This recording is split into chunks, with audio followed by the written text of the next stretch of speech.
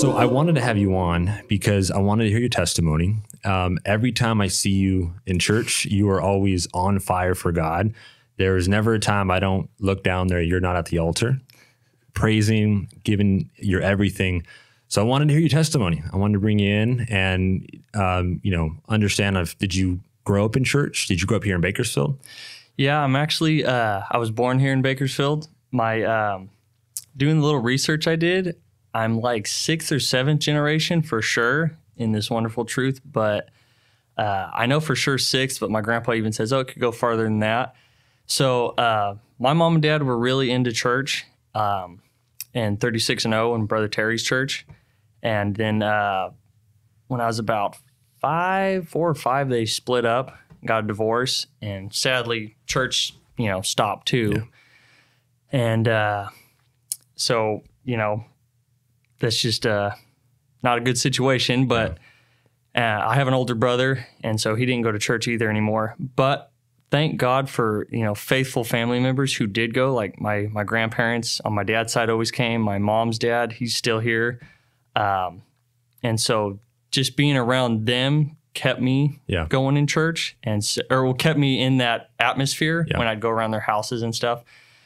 And so, and that's just a little side note, like thank God for grandparents and, aunts and uncles who pray for you and instill this truth. Even if you're not going, they're putting something in you. Like I remember a lot of older people will know my great grandpa Ray Dixon, he's passed away, but I remember being at his house and he'd just be sitting in his rocking chair and just speaking in tongues. And I remember going up to him, I was probably 6 or 7. And I was like, Grandpa, how do you do that Indian talk? I thought he was doing Native American Indian. Yeah. And then it was, he was just speaking in tongues and he just laughed, ha, ha, ha, and he never answered me. And so years later, I realized he was just full of the Holy Ghost, just at like the blink of a hat, And so I just, were you already out of church at that time? No, I was still out. I mean, I would come here with my grandparents. Every once in a while, they bring me. Yeah. But I wasn't in a church. My mom and dad weren't going to church. They fell out. My dad just got consumed with work. My mom, she, other things happened. I mean, they weren't out like drinking and like doing drugs or nothing, but just distractions. I don't know if just being divorced, they were just embarrassed or didn't want to come back or something. But my dad and mom are starting to come back now. And so maybe God's using me as a way to pull him back in, like full circle, like a loop. Yeah. How's he? Yeah. Looping back in. That's good. So, but pretty much. You said your grandpa is still here? Well, so my grandpa Bryant Underwood and my grandma Shirley, they moved to Texas, but they were one of the first families who came to I.H. Terry's church when he opened one way back in the day. The Condrens, I'm related to them through, aunts and uncles and all that stuff. So really deep roots in it. Yeah. But my mom's dad, Dave Powell, comes here and he's my grandpa. So when high school rolled around and I started coming back to church, he was always here, and having someone to kind of click up with was really good, So you had mentioned before, offline, that you had went to 36 and 0. Was that correct? When I was little, and then they were building this building. Okay. And then when my parents split, that's when they moved here to this the church moved here, and I didn't come here anymore, because my parents had split. But being a little kid, I was 3 or 4 at 36 and 0. So you were growing up there. Yeah. I faintly remember sleeping under pews. Yeah. And hearing the music and just being able to just clunk out, Yeah, there's a lot of people with that testimony just growing up. I did the same thing for me. I didn't grow up here at this church. I grew up at a different church here in town, and then started coming here when I was probably 6 or 7, something like that. So I was never at the 36 and 0, and I've never seen it myself. But it's cool. I mean, it's not just down the road. It's cool to kind of drive by. Sometimes when my grandpa's visiting from Texas, we'll hop in the truck and he'll say, "Oh, this is where I used to live, and this was the old church, and the church before that." And so it's cool. Yeah. So when you were no longer in church, you said you got back in church when you were around high school? Well, to go back a little bit, when I was 13, I was starting to come. My grandparents bring me, and I wanted to get baptized. I feel like God always had a tug on me, and I always had a sensitiveness to him. And like I just loved the things of God when I was a kid. I thought it was cool. I always prayed over my meals, even in elementary school. Like even to this day, I always make sure we pray over our food, no matter where we're at. Just little things like that my grandparents had instilled in me. And so I got baptized. Pastor Bradford actually baptized me. I was 13, and but then not having someone to consistently take me, you fell out of it. But when high school rolled around and I could drive myself, I started coming back to church, and God would do like amazing moves on me, and I would try to get past it. But unfortunately, the group I'm hanging around with, you try to tell them what's going on, and they don't know. Like the first time I got the Holy Ghost, I was in Kerrville, Texas, at Brother Tim Delano's church. Amazing man of God, super awesome. And he took it over from another pastor.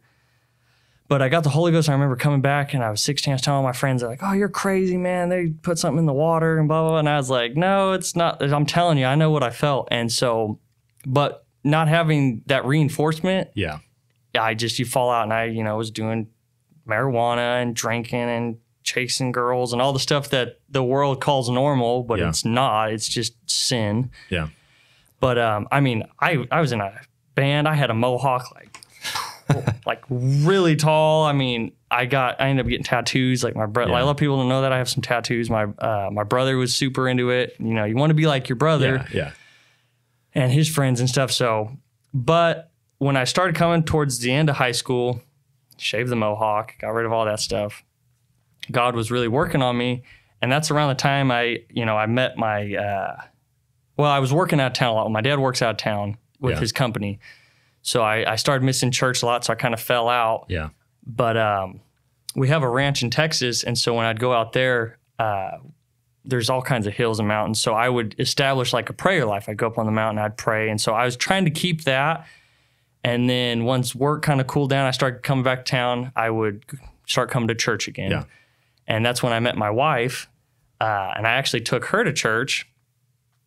And she was like, wow, this is like, she grew up in church, and she knows what speaking in tongues and all that. But when we came here and people were running the laps, she was like, whoa, what is this place? This is like another level. Yeah. But she wasn't scared or nothing. So, and she actually, I remember her praying through the Holy Ghost, and I was just like, man, this is awesome. And I was praying to God. I was like, God, because she told me she'd been baptized in the titles, where they do the titles and the name. Yeah. And I was saying, God, if she needs to be baptized again in Jesus' name, like, just put it on her heart. And like 2 weeks later, she's like, I want to be rebaptized. I was like, I'll be rebaptized with you, because I understood more of what it meant to be baptized in Jesus' name, like the cleansing and what he did for us. And so got baptized. We were coming to church, doing good. And then I was kind of working out of town and stuff, but we were coming. And then I just, this huge anxiety attack just started happening on me, and I didn't want to do anything. I didn't want to leave the house. I quit going to church. It was just like just crushing me. And then I ended up spending a lot of time in Texas, and I got to my grandparents. We'd drive to Kerrville, which is like 2 hours from the ranch, and we'd go to church there, and God would keep working on me, moving on me. But just the anxiety was just really overwhelming, and it took me away. Yeah. I want to back up a little bit. When you said when you were in high school and you started driving, you felt to go to church. What was driving you to go to church at that point? Because you had been out for a bit, you hadn't had that foundation a lot once your parents got divorced and the years started passing by. When you were able to make that decision and go, what do you think was driving you there? Believe it or not, my great grandfather, who I talked about earlier, who spoke in tongues all the time, he couldn't really drive anymore. So he'd ask if I could take him to church. And so he wouldn't come back to this church because some other stuff happened, but he wanted to go. We went to like Mike Mullen's church and some other ones. And man, the Holy Ghost would just fall. I'll never forget. I was sitting there just at the altar, just praying in the Holy Ghost, just tears rolling down. And I remember feeling something touch my face, and I opened it, and he had the biggest smile, and he was like drying my tears for me. And it was just like little things like that, I think was just him, God using him to bring me back in. And then I would and then I started coming here because, this is just home. There's always something about, home church, where you grew up, where your family's here, people know you, and like Brother Frost, Bishop's known me my whole life. Yeah. So, and it's good to have that family, that connection oh, to keep you bonded. Nothing like it. I mean, for people who don't have that family, which I mean, I have a lot of family here and I have a good family at home, but for people who don't, like, the church family is there. Besides your real family, there's nothing better than a church family. And honestly, sometimes the church family is better than your family. I mean, my stepbrother, I invite him to church all the time, and he says, your church has the nicest people I've ever met. And that's what we should be known for, like, be Christ-like. Yes. Yeah. And pastors pushing that a lot of coming together as the church family, being a part of all of our lives, because that's what we want to do. And that's really important to keep together as a church family. And that's amazing. Your church roots in your family, I believe it always stuck with you. Oh, yeah. And God was, as long as you don't let go, God's not going to let go. Well, and just like last week's episode where Jordan was talking about train up your children in the Lord, Proverbs, I believe that so strongly, because I remember Bishop preached a message not too long ago about, raising your kids up and they'll never depart from it. And then people were like, well, if you leave, then they can leave the church and backslide. And but it never leaves them. So how can you leave something that's truly inside of you? And that was my case. And I'm so blessed and thankful that even if it's just a little bit of God's word in you, it's going to stick with you. It'll never go away because God's word never comes back void. So if it's in you, it's in you. Yeah. As long as, like I said, as long as you don't let go, God's going to keep pulling you. He's going to keep tugging at you. Oh, yeah. And I believe all those little things that had happened and kept you in. But that's exciting. And now you and your wife have a daughter. Yes. And that's really exciting. Now that you have a daughter, what things are you doing differently, or have you noticed that you're doing differently to keep that foundation for her? Honestly, like you stated at the beginning, just giving my all the praise and worship. To just back up a little bit, because it's going to tie in with it. So when I was dealing with all the anxiety and not coming to church, I remember just feeling this condemnation, like I'm like not going to make it. And I think God was really working on me. And I called Pastor Delano in Texas, and I was like, hey, I'm really going through this stuff. I can't seem to get focused. I'm reading. I'm having all these thoughts go through my mind. And he told me about a message he just preached. He's like, you need to listen to this message. So it got put off for a couple weeks. And during those 2 weeks it got put off, I was working with my Uncle Steve, who comes to church here. And he was showing me, we listened to messages while we drive. And he goes, hey, I got this message from Brother Matthew Tuttle. It's called Die Hard Fan. You need to listen to it. So I put it on, and we're driving. I'm listening to it, and man, it lit something in me. And I was like, I need to get with it. And then I listened to his message that Brother Delano told me to listen to, and it was talking about being a servant and what it truly means. And man, it's like something clicked in me like never before. And so I just started really like, we're meant to praise and worship and give God our all. Yeah. And then it's like Brother Philip said, a few months ago, like, God's always greater, so you need to give him your best every time. He's always getting better, so you need to be better. And so I don't ever want to lack in that. Yeah. And so having a daughter, I just want her to see how you should praise and worship God and how this is the best thing going, and that we don't need to do false idol worship with pop stars and what's going on in the world. They can't do nothing for you. But God, I mean, God, I heard it on Kingdom Speak, and he said that God's presence everywhere, but he doesn't manifest himself everywhere. I want to be where God's manifested, and I want my daughter to see that and to see, this is how we need to live for God. Like, we pray together when we eat. Even if she's in her little thing, I hold her hand and my wife's, and we pray over dinner. When I walk in prayer, I'll keep her in my arms and pray with her. I mean, speaking at tongues at home, like I constantly want her to be like, this is just normal. And when she's not around it, I want her to be like, well, something's off. Like, yes, I want church to be so instilled in her that everything else is just foreign, and I don't want nothing to do with it. Like, this is comfort. Kind of like what drew me back. There was always a comfort here. And so, but I've caught myself reading the word, trying to read the word more, pray more, and always do what you do here outside, because they're going to watch you. If you're at church acting a certain way and you're not acting that way out of church, they're going to pick up on that. I mean, she watches everything I do. So I better be the same out of church as I am in church. Well, you have that saying, monkey see, monkey do. Exactly. And some people say, don't do as I say, don't do as I do as I say. Yeah. And kids pick up on it, like you said, and that's powerful. I'm like making being a role model for your children, showing them how to praise, how to worship, that this is life, that there's nothing there's nothing greater than living for God. And there's power in that. And that's awesome. I can see it. I see the drive. And that's what I wanted to understand was, and that kind of goes into one of the questions. You kind of already answered it, but what's that drive in you? And it's amazing to see it each time. Yeah, it's just, and the good thing about praising and worshiping God is he responds to that. Yeah. So if you give some, he's going to answer back. Whatever you give, he's going to answer back. And so that keeps you going too. That's a drive. But yeah, just living for God and want my daughter to live for God, because, I don't like what I did in the past. But with that being said, I have a different twist on parenting, I guess, because if you say, well, you don't know. No, I do know. I've been out there. I've done that. You don't want this. This is the best thing going. If I started here and did a full circle back to here, this is the best thing going. You don't need to go out and try things. I tried them. Dead ends. Okay. Yeah. You've been there. You've seen it. Now you can teach her to this is what you need to do. This is the right way to go, the right path. And you don't need to go out there and experience that. Yeah. And especially now is way more wicked than when, I was in high school. I couldn't imagine what kids are going through now. It's sad. Yeah. Well, that's super exciting. So yeah, I mean, anything else that you wanted to add, that God has done, any miracles that God has done for you, any testimonies?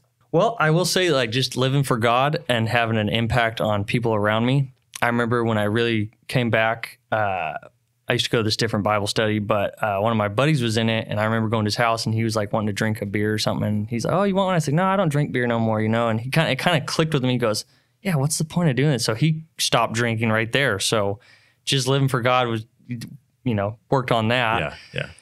But just when I committed myself to God and said, "God, you know what? I'm not going to let this anxiety attack me. I'm going to go to church no matter what," and just seeing God just lift it and allow things, because when I put him first, he carried me through it. Yeah.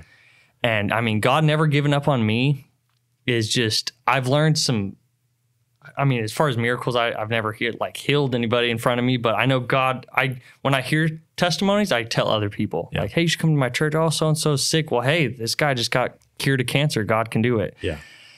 But, just learn to be patient. I mean, God was super patient with me. Yeah. He could have left me many times.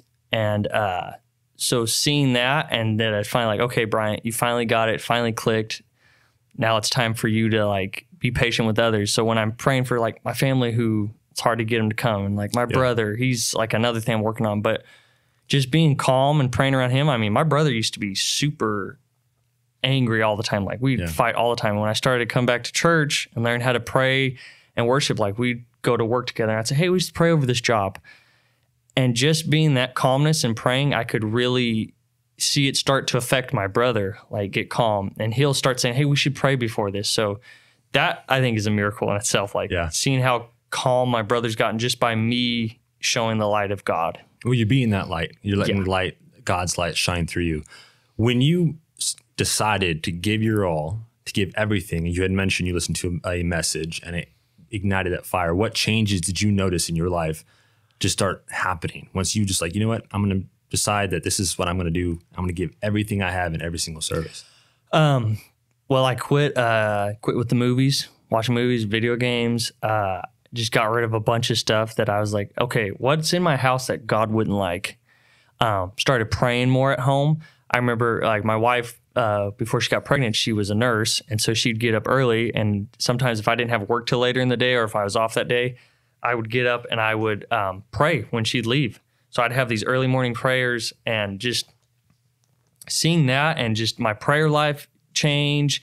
And when I came to church, not having this stigma of okay, because you always want to raise your hands and clap, when everyone's clapping, but there's got to be times when you got to be the one to lead the charge, when you're hey, I feel it. And people may be hesitant because there's a lot of people. Sometimes people want to worship, but they hold back. But having that fire ignite in me, it's hey, I'm okay to give God my all, whether I'm by myself down here, or if there's 1,000 people watching me, Exactly. it's not for them, it's for God. Exactly. And so that perspective has changed, that it's all about God. I mean, I just want to go deep. My prayer life has changed, even with my wife. I mean, I pray over her if she's sick, and we hold hands and pray, and just praying in our house, and just also just being a different leader, like living for God. I've seen how I need to treat my wife better, how to be a better father now, be a better brother and son, cousin, friend. I mean, just being better. Yeah. Like that.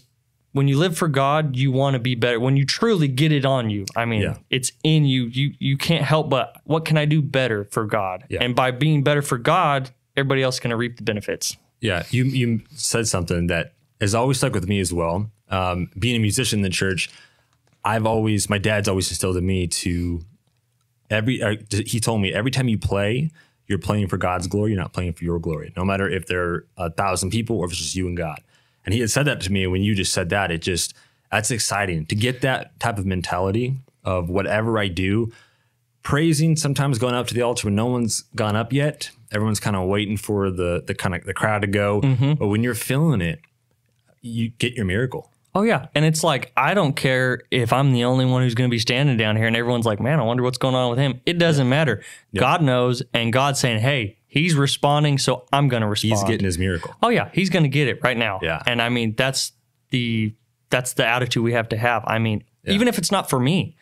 Hey, God, I mean, I don't know how many times I've travailed for people. Just, God, do whatever you've got to do, save them. I remember Pastor Joel McCoy, he's in Port Arthur. He's my uncle's pastor in Texas. But he said that his mom told him, son, I put you in God's hands, whatever he's got to do. I'd rather you go to heaven in a wheelchair than walk on hell on both feet. You know, that's the kind of prayer I want to bring for my lost family members, like my neighbors. I pray for my neighbors. I don't know if they've ever heard me. I'm in an apartment complex, but I mean, I've invited tons of them to church, and I'm always like, yeah, hope you have a good day. Hey, we're having a church thing this Sunday. You know, you should come. But I mean, yeah, it's whatever you've got to do. You just got to have that fervent prayer for people. Yeah. Well, continue to give your all. I know you're making an impact on many people. Like I said, every time I see, I'm like, wait, where's Bryant? I don't see him up here. You're giving your all. You're giving everything. And I know you're showing your daughter the same thing. And I know she's going to grow up with, like, I know what my dad did. I know what my mom did. I know the prayers that they prayed. I've heard the prayers that they prayed through when I've grown up. So keep on doing that. You are an influence, I know, to many people, even though you may not see it. And I know those prayers. Not I'm sure, I know the prayers that you're praying for your neighbors, for your family, are going to come to pass, and God's going to do it. I know there are many stories of people that have prayed for years, their entire lifetime, and the prayers may not have come to when they were praying in their lifetime, but it happened, and God hears every single one of those prayers. Oh, yeah. So keep on strong. I'm glad that you were able to hear your testimony. Thank you so much for being on. Well, thanks for having me. And hopefully this can help somebody else. I mean, we all have a special testimony, but hopefully this part can strengthen somebody else and go out and testify. Yes. I want everyone I can have on here to share their testimony. It's important that we all hear each other's testimonies. Iron sharpeneth iron. So I know it's going to help somebody, and I know it helped me. I'm pumped. I'm excited. I want to get that fire on for God in my heart and spirit. So thank you so much. Awesome. Thank you.